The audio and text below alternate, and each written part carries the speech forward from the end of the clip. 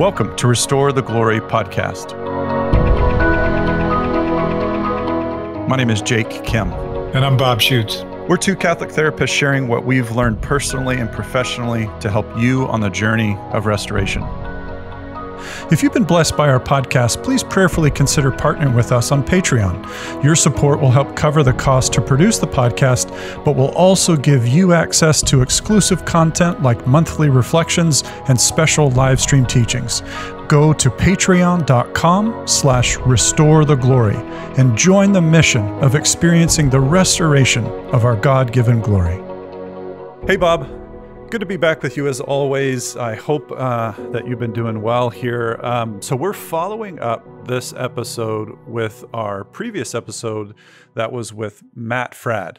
And so listeners, what Bob and I are hoping to do today is we're going to actually break down some of the things that Matt said, some of the highlights, some of the things that just really struck Bob and I. So if you're starting just with this episode and you haven't listened to the previous episode with Matt, you might want to do that to get some context about things that we'll be referencing, etc.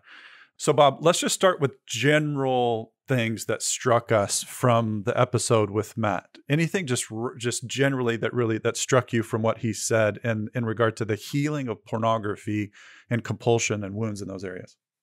Well, a couple of things. One is I think his honesty of just, things like, well, I was just attracted to seeing the naked woman, Catwoman, just his like childlike honesty at that stage.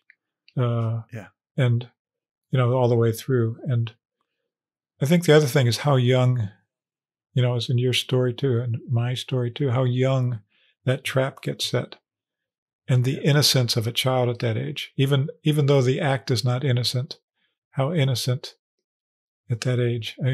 Those things struck me. A lot more we can talk about as we go, but those two things at the beginning really hit me. Yeah, the thing that struck me, I think it bridges off of what you said was I'm just struck by the woman in his life, the mom in his life who condoned it. Like he even said, this woman purchased pornography for he and his friend. And it was the normalization, I think, of it. And the normalization, it was almost like shameless. Yeah. And I also, in the midst of that, really appreciated how Matt hasn't tossed her out the window, figuratively speaking. He said he still really appreciates her and has a great respect for her. And they've broached some of these subjects and tried to experience some healing in those areas. But that just absolutely, I didn't know how to process that. Oh, sure, yeah, just go for it. I was honestly, I was waiting for the negative turn of that somehow. I was waiting for that to blow up, right, in Matt's story, but it didn't. It didn't blow up in a way that I thought it would. So, and he really talked about her as a caring person in his life, right? Right, yeah. Right. I think it's something that maybe touches on, I know an area that you and I speak about a lot is what I think I'm doing. And so this is, for a clinical term, this would be an example of projection, or another way to put it, if you were actually in a therapeutic setting, would be countertransference, which means I'm transferring my stuff potentially onto Matt's story. And so what I think it is that I'm expecting shame. I think that's what I'm expecting shame, but I'm not seeing it, and it's throwing me. I'm expecting that woman to be horrified at Matt and her son, but you don't see that. And so I'm just like, where's the shame? Where's the shame? I'm like, why isn't the shame there? You know what I mean? Yeah. And I'm not necessarily saying I'm right in that. But I think there is a place where the shame showed up. And what he was conscious of was this woman saying it was okay. But notice he didn't bring it back and talk about it with anybody else. Wow. So there's like a conscious level, this is okay. And then there's an unconscious level, this isn't okay, and I can't tell anybody. So I can say, and you've seen this too as a therapist, I've never met anybody, no matter how much it's okay out here, that deep down they felt it was okay in here, because there's a spiritual knowledge in the conscience that that says there's something in this that I need to hide. I know when I was in third grade and I looked at Playboy magazines, I took them and hid them in the woods. Yeah. I knew that I couldn't share that. There was something Right. in that, even though that was attractive. It was something in that that wasn't to be shared. Right. Isn't that really interesting how that seems universal now? I'm sure there's all kinds of people that have varying stories and argue that and go, oh, that's the culture impositions and blah, blah, blah. But I think the stance that, well, I know the stance that you and I take is that if you get deep enough and honest enough, and that's the real the qualifier, deep enough and honest enough, there isn't a proudness at the utility of another human being, Yes. at just using and discarding. Yeah, so that's an interesting point you're making, because now that you say it, I can totally see it, that Matt still did struggle with those areas of shame in his life. Yeah. And as we both have known and studied that it's shame that continues to drive the compulsion. And so if there's no shame, there's no compulsion. And, he was clear about the compulsion. Oh, wow. Wasn't just the attraction. It's the shame connected to that was driving him. And I think by the end of the sharing of his testimony, he talked about the freeing of that shame, and that was, we can get to there in a minute. Bob, you're making, I think, a really important point that I'm not sure everybody will pick up. And you said the shame, if there's no shame, then there's no compulsion. And I think that link is extremely important for people to see, because one of the points that I think is very important to understand with regard to compulsion in the area of pornography, even compulsion in the area in other areas, but we're specifically talking about pornography addiction, masturbation addiction today, is that when you feel ashamed, you do something to make that go away. You try to make that better. And so the shame needs something to be done to it to make it better, which leads to the compulsion. Like I said in the last episode, a compulsion is just a repeated attempt to try to make something better. And then when it becomes repetitive and it doesn't work, that's often when it can lead to an addiction, especially when you have the high octane neurological concoction of pornography and all that stuff together. It's very neurologically impactful. But if there's no shame, there's no compulsion, meaning I'm not frantic for my soul to be back at peace. Yes. Break that down a little bit more. Yeah. And the shame isn't always just about the sexual sin. There's a deeper shame, like he was talking about, and this is true as in anybody's compulsion. He was talking about the places where he didn't feel like he was attractive to girls. He was talking about the places where he felt like he was kind of on the outside with kids.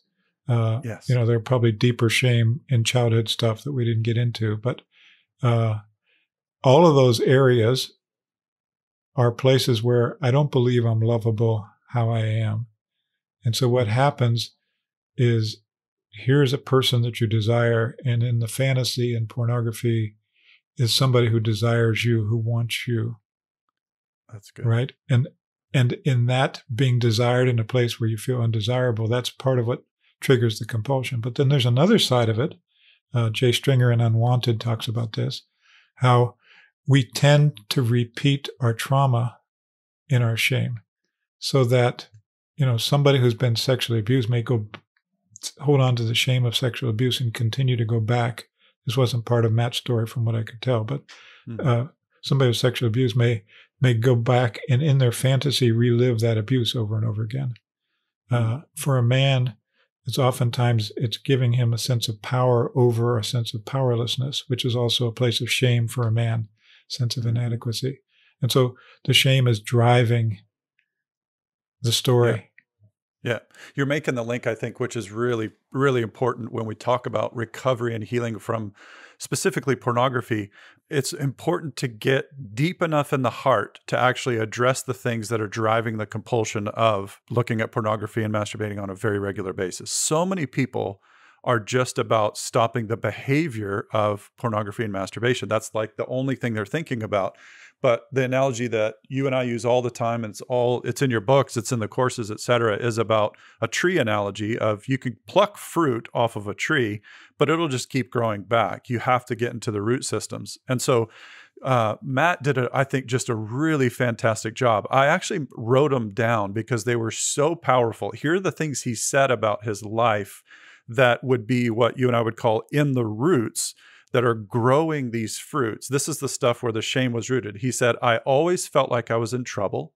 And that he's talking about his home life. So just that experience for a moment. I feel like I'm always in trouble. I can never get it right.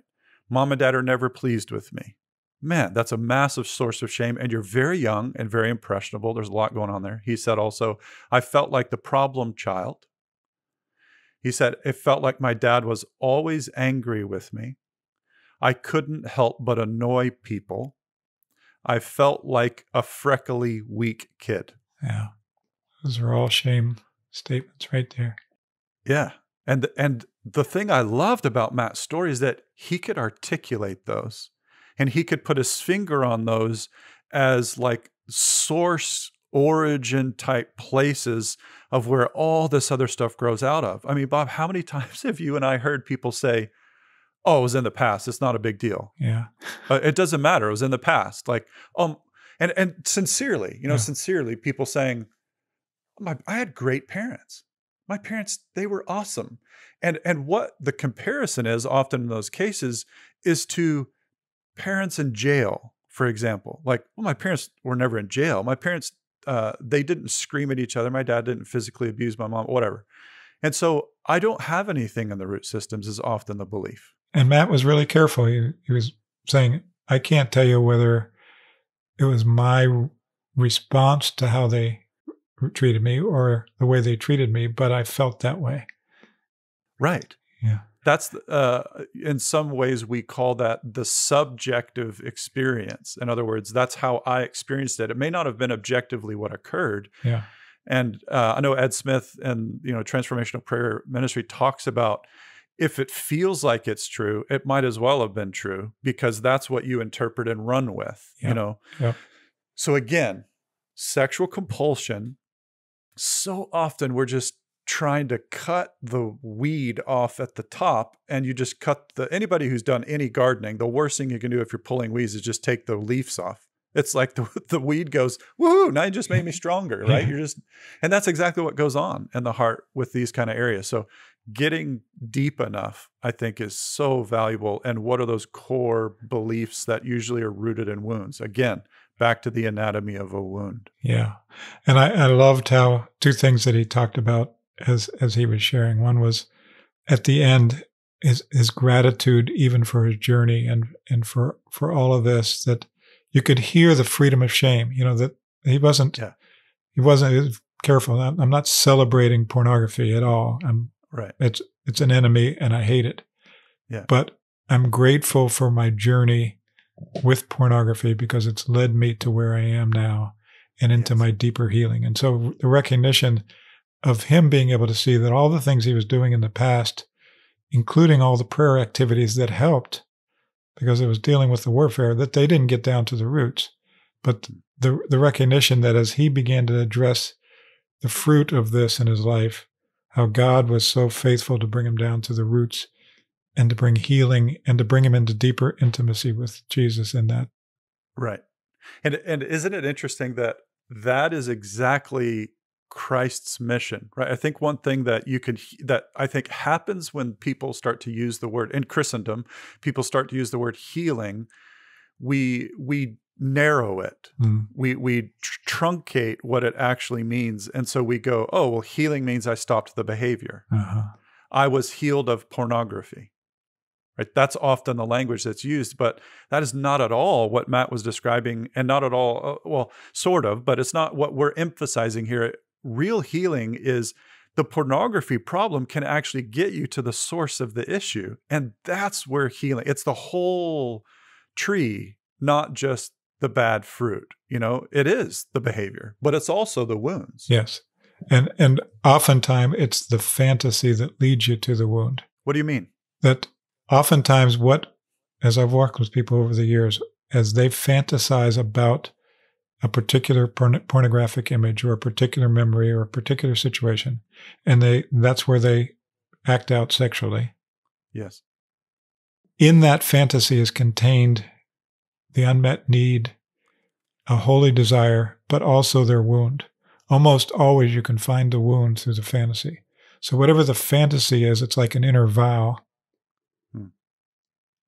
protecting against the wound that's the very opposite of that fantasy. So if somebody's fantasizing about a beautiful woman who desires them, right, as an example, yeah, underneath that is a place of feeling undesirable and not wanted and not good enough and helpless. Yes. So the very opposite, instead of the helplessness, the person's now in control of the fantasy. Yes. And this beautiful woman, unlike in life, is attentive to me, the way she's looking at me, the way she's desiring me. Right. She's beautiful, somebody I'm attracted to. And now she gives me everything that I want in my fantasy, as opposed to I didn't get anything that I want in these places of my need. It's, Bob, you're hitting something that's so important. That right there, I think, is why it's so addictive. Yes. You can't do that same type of thing with alcohol. Alcohol doesn't have that capacity to relate, or at least give the illusion of relating, like pornography does. Even like romance novels or whatever, all that domain. Yeah. Yeah. Yeah. So, what alcohol does, like masturbation and pornography, it gives a euphoria. It takes away the pain for a minute. So it becomes, that aspect is there too, which is whatever pain comes up becomes part of the compulsion to whatever the addiction is. But in this particular case, there's a clue that's given in the fantasy that reveals the wound. Yes.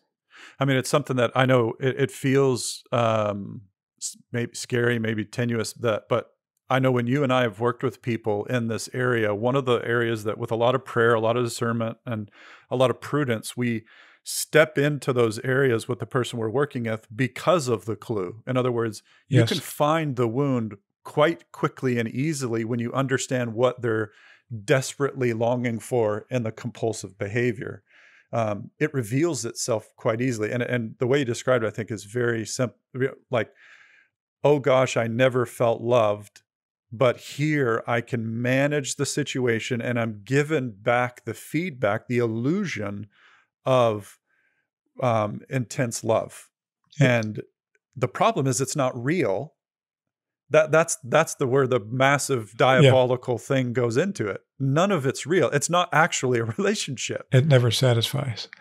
Yeah. And there's where you talked about the cycle of shame and compulsion repeating itself over and over again. Oh my gosh, it kind of worked because, and Matt said this, he goes, it did work for a very small amount of time. In other words, like alcohol or any other substance, yes, the pain went away for a moment because I had a neurological burst of something.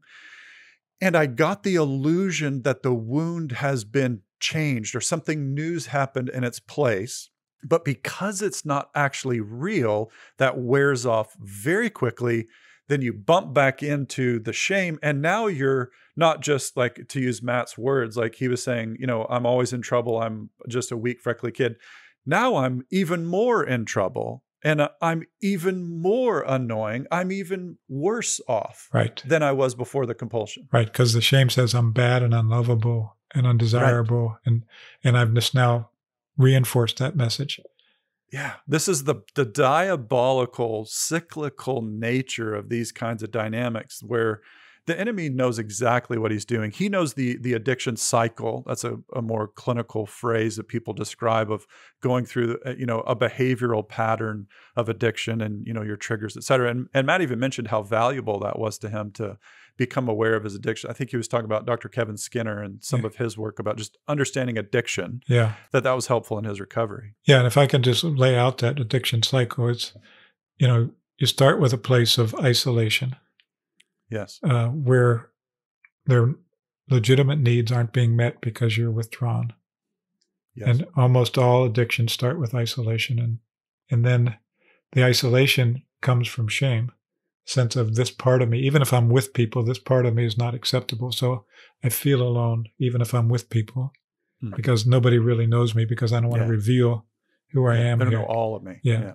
And so there's a real sense of aloneness and shame there. And then the shame triggers the compulsion, the hunger for that to be satisfied, satiated, needed. And then the acting out. And then the shame that comes in, self-hatred, self-condemnation, shame comes in, increasing the isolation, and then you stay in that cycle. Yes. As opposed to the joy cycle, which is I have communion, I'm known and I'm loved. Therefore, I feel lovable. Therefore, I can be self-giving, which increases my joy, which increases my self-giving. And whether we have a compulsion to masturbation and pornography, or all of us know those two cycles. Yes. Yeah. Very true. I mean, there's just so much here. And I think the thing I just want to pause for our listeners, just take a breather, because I'm like, whew, there's a lot that we're throwing out there, is that working through an addiction, and especially a pornography sexual addiction, because this is so common, you can't just stop at the surface. If there's any hope of healing, it has to get below the surface into these deeper dynamics of why I'm drawn to that. Because another way to say it is, a secure person who knows they're loved, who knows they're going to be okay, who knows that no matter what, they'll have community and be cared for, their compulsions are very low usually. That's how you can manage temptation better, because there isn't a lot of footholds for the enemy to get. But when you have woundedness, which is all of us, and sometimes it's really intense, and then that woundedness is linked to sexuality, like for Matt's story, my story, your story, a lot of others, when it's very young.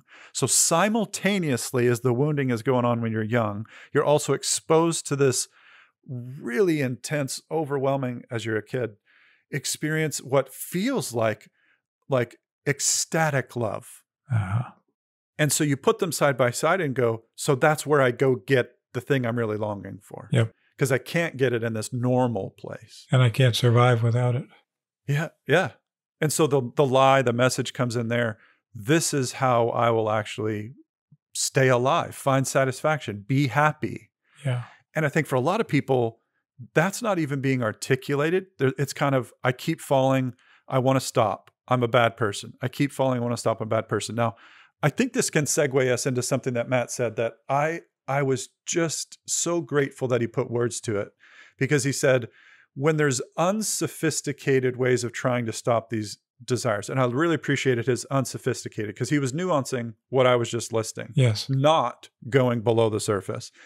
Then he said, you're left with these three options. One, well, God then must not exist. Yes. Because I'm asking him to take it away. I'm begging, I'm doing all the right things. I'm praying my rosaries, I'm whatever, and it's not changing. So it leads you to concluding, well, then God must not exist, or God doesn't actually care, so he's not good, or I'm just that bad. Yeah. And I thought those were brilliant experiences of anybody who's navigated any kind of sexual addiction, compulsion in a Christian context. I've heard, I mean, Bob, how many times have we heard this? I've begged God to take this away and he doesn't do anything. And that is such tender, precious places in the soul, because you're right on the cliff's edge of going, I think I'm the heck with God. Yep. Yeah. Yeah. The heck with God. Yeah. Yeah. And what you're identifying there is the hopelessness that sets in from a rejection and abandonment wound that gets projected onto God. Right? Very good. And can you break that down a little bit more? Yeah. It's just the words you're saying. God doesn't care about me. Rejection. God doesn't exist. Abandonment. This is hopeless. It's never going to change, that hopelessness. So those three wounds, which are part of the story that lead to the compulsion, get reinforced in relation to God now. They get projected onto God, right? And then the church can be part of that shaming, or the spouse or the friends or whoever, which is, just get over this. This is, you're a bad person for doing this. You must not be trying hard enough, all that. Oh, gosh. Yes. And that shame then actually increases the compulsion, even if it's fearful. Even if it's in fear, it's increasing the compulsion. I think one little footnote I'd like to make for all of our listeners out there who are priests, the sensitivity is really important in the confessional when the compulsion keeps coming back. Because what the person's bringing into the confessional is not just the sin. They're bringing their whole self into the confessional. And so when you talk about the church kind of helping or hurting or contributing or just remaining stagnant in the whole healing process of the compulsion, let's use Matt as an example. When Matt goes to confession about this, he's expecting a response like his dad. Oh, you've screwed up again. Like Matt's words again were like, I'm a problem child. They're always angry with me. I can't help but annoy people. So he's anticipating that from the priest. That's what projection is. I had this experience with another person who was very formative. Now I just kind of think that everybody's going to be like that, especially as I show my darker, weaker sides. And so in the confessional, when a priest might just kind of sigh, just be like, that can absolutely wreck a person because they think, oh, that's exactly what my dad would do. This means that they don't like me. Oh my gosh. And then they go, I can't go back here. And so just a footnote to our priests, like it's such a hard job to have that, be in that space in the confessional. And yet the sensitivity required is very high. Like you got to be on your A game in those settings because lots of dynamics going on in the confessional. Yeah, I think of two scriptural examples as you're talking. I think of the woman caught in adultery and everybody's got the stones throwing at her and she's living in even more shame. And Jesus bends down and then says, he who's without sin, throw the first stone. And then looks at her and says, has nobody condemned you? Neither do I condemn you. That's a message that every person who struggles needs to hear from Jesus. And then Jesus says, go and sin no more. Amen. He doesn't say it before, he says it after. Yes. Right? And that matters. Yes. And so that's the healing. Nobody is saying pornography. Nobody in our conversations is saying pornography is a good thing. Keep doing it. Right. But we're saying be careful of how that message is communicated so that it doesn't reinforce the shame, which becomes the fuel for it. It creates this tension inside. It's allow that person to know how deeply loved they are, even in the midst of their sin. And then the freedom to not sin and the command not to sin. That it is sin. But sometimes with a compulsion, the sin was way back here before the child was even of the age to recognize they were getting into the sin, and now they're trapped in the sin, and it's Satan who's now reinforcing that whole thing. So that image, and then the image of the father with the prodigal son. The prodigal son's been involved in, if you will, sexual immorality, and the father comes and greets him and doesn't tell him about his sin. He just wraps his arm around him and embraces him and restores him. But the son was also done with it. So, there's a part of that each person has to get done, has to hate their sin, has to hate the thing that they're been, as Matt said, they have to break up with their lover. Yeah. It's like Donald Trump, like you're fired, you gotta fire this thing. It's because it's actually not working. It's not. And I loved how he said in that there's a grieving process because you really hoped and thought it would work. And for years, it maybe was a survival tool, right? If you're in the midst of a difficult upbringing or even a normal upbringing, but there's just lots of shame at home. Right? Again, I think I just want to keep emphasizing, as soon as you say difficult, people go, oh, my parents were in jail, I'm fine. Yeah. No, like everybody experienced levels of shame and that impacted you. I love how you say it, Bob, in the courses that we do. Anything that's not love is wounding. Yes. And any place where we haven't experienced genuine love, we take in shame. Just like that alone recalibrates the examination of my story. Yeah. Any place there was not love, I was wounded. And I know the internal world of people goes, what the heck? Then I've got wounds all over the place. And how in the world? And we can get overwhelmed by that. And this is exactly where Jesus comes in and says, take heart. In other words, This is why you and I can't imagine doing healing work apart from the capacity of Jesus Christ. Right. Because he can handle it all. When you remove him, I get overwhelmed. Yeah. I don't know how. And that's to me a good indicator. Do I get overwhelmed by my sin? It's a decent indicator of whether or not I truly trust and believe that God is close, he cares, and he desires to do something about it. Because if he does, then okay, at least I've got hope because he's around and he doesn't disqualify because of sin. He calls the sinners. I've come not for the righteous, but for sinners. I want the sinners to come to me. Yes. The scripture that comes to mind when you were just talking there was Lazarus. He asks for the tomb to be rolled open, knowing there would be a stench. Yeah. He knew. He's like, they're like, roll away the stone. And they kind of go, do you know what's behind there? And he is absolutely clear about what is behind that. And he flinches none. Yes. In response to that. That's the appropriate picture. And the stench isn't coming from Lazarus. He's coming from his dead body. So amen. In pornography, the stench is coming from the death, from the sin, not from the person. And okay, so there's people go, but I am my sin. I can hear people saying that, right? But this is where Paul, the New Testament theology of Paul, says, it is not I who sin. Yes. And people go, but I did. Yeah. It's me. It's all me, right? And there's a shame dynamic, right? It's the sin in me. Right. Right. So again, understanding sin from the standpoint of our will cooperating with the deception of the enemy, who planted a seed, who then sets a trap from a foothold to a stronghold, and then we're bound in it. And then he brings in the condemnation and accusation. This is so much what happens in a pornography addiction. Yeah. And it's in these deepest areas of the heart. So it's well embedded. Bob, maybe we can take a little bit of a turn here and start answering and discussing the question of, what does healing like what is required? What do I do? You know, again, statistically, there's a lot of people out there who this is a common big struggle in their life. And so maybe we can start listing, again, not exhaustive. One of the things I really liked about what we said in the episode with Matt is the silver bullet. There's such a temptation to find the silver bullet Matt shared about. It's consecration to Mary. That solves it all.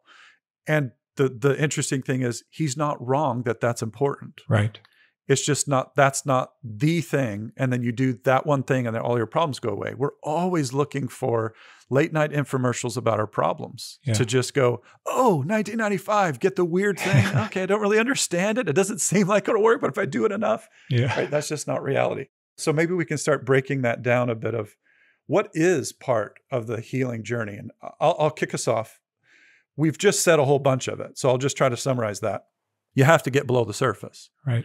Where, like, Bob, we talk about, I think it's in other episodes. Maybe you can remember, where we break down the 7 deadly wounds.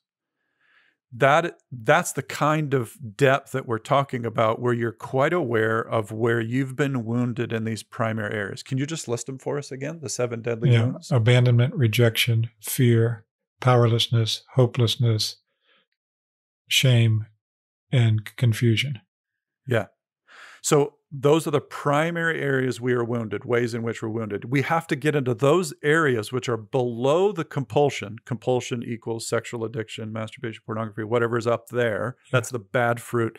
We have to get in the root systems, into those wounded areas and the beliefs for healing to occur, which ends up stopping the compulsive behavior. In other words, if you don't go deep enough, it'll just grow back. It'll just come back. So that's one big topic about how to recover. What are other things that are critical? Well, I think in Matt's story, you talked about the importance of finding safe people to share with. Yeah, it's community. Community and being received and accepted and being able to share your story. So whether that's a 12-step group or whether that's a confession or whether that's just a therapist who understands or a few friends, that's really critical. It's difficult in relationships and marriage for either the man and woman who's involved in pornography to do that with their spouse because it's hurting the spouse. And so there needs to be a level of honesty, but not necessarily the in-depth sharing about it, Yes. because it can hurt the spouse more. But Yes. going to somebody who can hear in depth and love the person in that place Yep. and help them walk through those places. And so we talk about in our Holy Desire, we said behind every disordered desire, and this is the healing process, Mm-hmm. we need to find the holy desire, because behind the shame is a holy desire. Behind the compulsion is a good desire. People often have a hard time finding it, but that's really critical to find. What's the holy desire? The holy desire is a desire for God, desire for communion, desire for connection, desire for love. Yeah. That's driving the whole thing. Yes. Yeah. Yeah. And then what's the unmet need? How do I identify whether those needs are being met and not met in my life currently? Mm. And then the unhealed wound, which I said before, is where the compulsion shows us, the fantasy shows us where the unhealed wounds are, Yes. and in prayer discovering that and bringing healing, which is allowing God's love and truth to come into the place of the distortion, the identity distortion, and the wound at the place where they originated. Yes. And then the hidden pattern of sin, recognizing that there's all kinds of patterns of sin that are hidden there. Yes. Not just envy and shame and lust. I mean, envy and lust and anger and all those things, but places where our hearts have disconnected from God and we become self-reliant. Yes. And being able to become dependent again in those places where that trust broke and we formed resentments, that kind of stuff. And one of the things Jay Stringer, again, book Unwanted, we could probably put this in the show notes. Yeah. He talks about is always before lust, there's a broken relationship somewhere. Wow. And that broken relationship is facilitated by these hidden areas of anger, resentment, unforgiveness. Wow. And so even as a young child, those things get formed. And Be Healed, when I talk about John's story, I talk Yes. about him as a 2-year-old forming these areas of anger, resentment, unforgiveness, and envy for his sister who had what he didn't have, Mm-hmm. and how that set him up. And you say, well, 2-year-old isn't responsible for sin, but the effects are still the same. When we Yes. disconnect our hearts because of a trauma and we build resentment and unforgiveness, the effects are the same. So the healing process needs to touch all of those, including Yes. the moment where the sin was entered into, Yes. because that becomes a doorway to the demonic.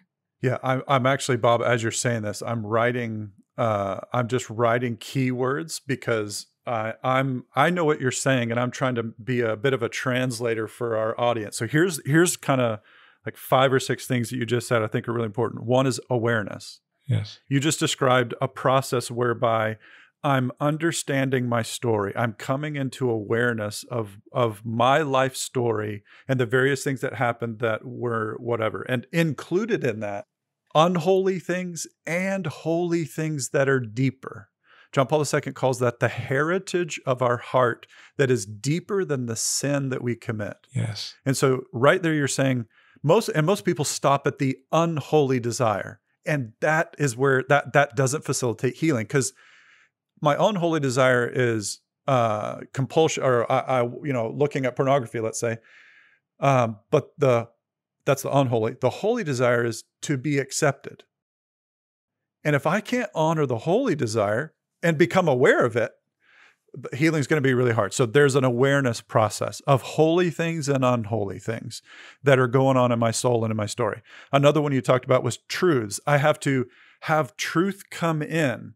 So Matt has to know and experience and hear the truth that he's not just a weak, freckly kid. Yes. That's not actually true, that he's just an annoyance. He has to hear the truth. And that's a second category. Third category is experience.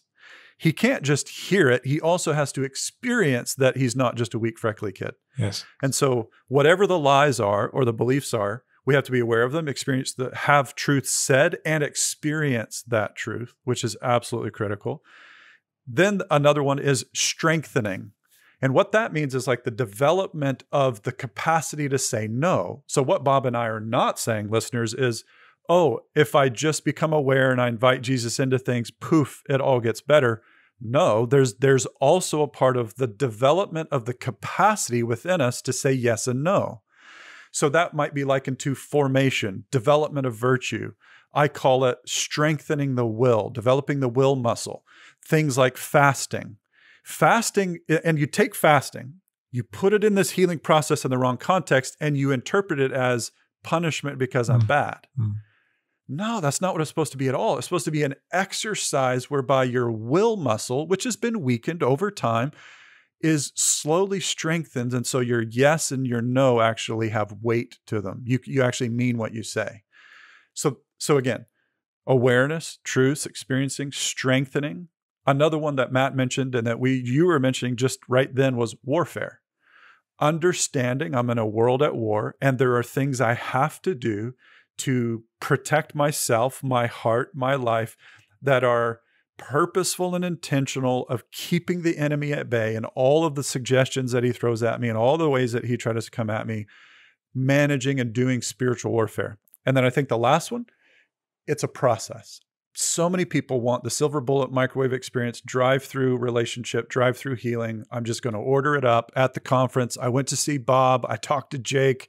This is going to be the thing. I spent 3 days with them. Come on, big money. Nothing. And it doesn't come and they go, well, what did I do wrong? The problem is that there's not an acknowledgement of the process that goes into this. Here's one of the things I like to say with process.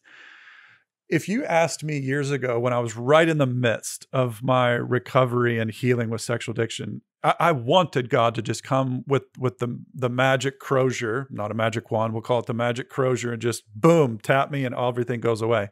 What would have happened if that had actually occurred? And now I can be honest about it. I would not have a relationship with God because I would have used him as a divine vending machine to get my happy treat life back. And I would never have grown in real dependence and relationship on him. And so the question becomes, when you ask, what are you actually asking for? What are all the layers that are going in when you're asking God for healing? It could be, I just want the shame to go away. I don't really want a relationship with you, God. I just want the shame to go away. And so here's the great irony. It's very possible that the compulsion is the only thing keeping you connected to a relationship with God. And it's very possible that healing that compulsion could end up being worse for you in the long run of a life of discipleship. Now, I know that might sound crazy, but that is very possible, that your compulsion is the one thing that keeps you close to the Lord, and the slow process develops relationship instead of just magic croziers making things go away. Yes. And I think Matt was saying that when he was saying, I'm now able to be thankful that the Lord brought me closer to him through this struggle to overcome my compulsion. Now, what you're not saying, and we'll just be clear because some people may misinterpret that, you're not saying it's okay to keep acting out because that's going to bring you closer to God. No, that'll bring you farther away from God. Amen. To keep acting out. Amen. But your struggle to get freed from acting out, it's a real struggle that you're engaging in with your will. Yes. You're getting help. You're bringing it out into the light, and you're still struggling. Be patient with yourself. Yes. That this is a process and that God's at work and doing much more than you can perceive in the situation. He's not abandoning you. He's working with you and in you. And some people get free from the behavior pretty soon. Yep. Right? They have filters on their computers. They get rid of their computers. They have people that they share with. But, it's like what you talked about before. It's like the dry drunk. It's like getting free of the addiction is only the beginning of the process. It's not the end of the process. And God's intent on the whole process. Bob, that is my journey. A lot of people have heard my story and gone, oh my gosh, it's so amazing. He stopped pornography addiction. He hasn't fallen in 20 years, whatever. That's not the story. The story is the compulsion stopped. The stuff below the surface I'm still experiencing healing. Now, I'm way different than when I was 20 years ago. But when you say, oh, I was healed, exactly what you're saying, I think is so important. Yeah, the behavior might stop. The heart work is really deep. There's one more category, and I know, Bob, you've written a whole book on this, but it's kind of an obvious one, but I don't want to miss the obvious, is grace. The simple thing is you got to do things and be in places that dispose you to grace, where you get grace. The biggest, highest, most powerful one would be sacraments. Yes. Eucharist, confession. Those are big time. Now, for married couples, that is a sacrament that is giving you grace. So how do I activate the grace of my marriage? Here's a very simple tool. Renew your wedding vows. Not necessarily with your spouse, but yeah, you can do that too. Every morning, recommit to your wedding vows. Begin the process of praying with your spouse, asking God to activate the grace of the sacrament. The grace of my marriage sacrament is easily the reason that I sit here today. So that sacramental grace was huge. Confession was another one, which was huge. And Mass and the Eucharist was huge, but also prayer time. Taking prayer time, doing things where grace happens, right? So that's your whole book of, why don't you speak to that? Like the whole sacramental domain and all of that. Yeah, that be transformed is right. Just talking about the grace of the sacraments. And there's this cooperation between our capacity to receive grace and the grace that's freely given. And the grace that's freely given helps increase our capacity.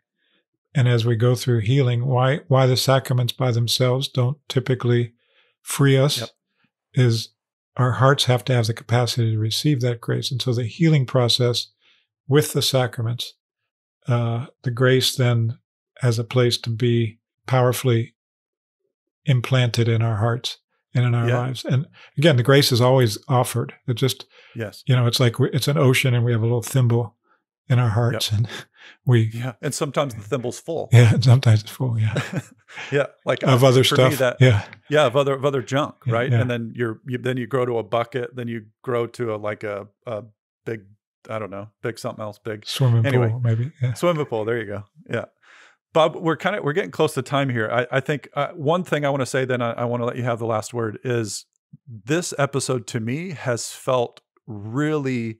It's like supercharged fire hose water that's extremely rich to drink. And so I just want to really encourage, as I'm listening in my mind to everything we just said, there was a lot we just said. So I want to encourage our listeners, you might need to listen to this episode 3, 4, 5 times just to let yourself marinate in it. Don't expect, I listened to it once, it happens, and now that's just not the process. That's not how people work. Yeah, along those lines, I would recommend Unwanted by Jay Stringer. I would recommend our Holy Desire material that we do through the center. Book Be Restored and Restoring the Glory. Those are all resources to help in this process. And the podcast that Matt did, his interview with Father Sean Kokali, is also excellent along these lines. There's probably a lot of other resources too, but those are the things that come to mind. Yeah, I would really emphasize, Bob, your books and like Be Healed, Be Transformed. I mean, there's a lot in there that we just skip the surface right over. And so if people want to even sink deeper, that's the value of all the work that you've done in those areas and domains. Other episodes that we've done, right? Yep. This felt like a linking episode where it required some understanding of other things, but when you pull it together, you can really see transformation happen. That's why we keep doing what we're doing, because things actually can improve. If nothing ever changed, you and I would be like the biggest laughingstock in the world. But because things transform, then, glory is restored. Yes. We have seen it. So both for those of you who are struggling and those of you who are living with people who are struggling, there is freedom, there is healing, there is hope. This is not a hopeless, endless process. Even though we talked about all the pieces of the process, we didn't mean to make it sound like it's going to be 20 years before you have any freedom. That's not true. That's true. Okay. Yes. Exercise your will. Yes. Love yourself and each other with God's mercy as best as you can. And be dedicated, as Matt was saying, if I had cancer, I'd do whatever I could to get free of the cancer. Do whatever you can to get free, because your will is important in the freedom. Bob, I think that's a great place to stop. Listeners, thanks for being with us. And we mentioned all the resources, and it's our prayer that you would continue to experience the healing love and mercy of God.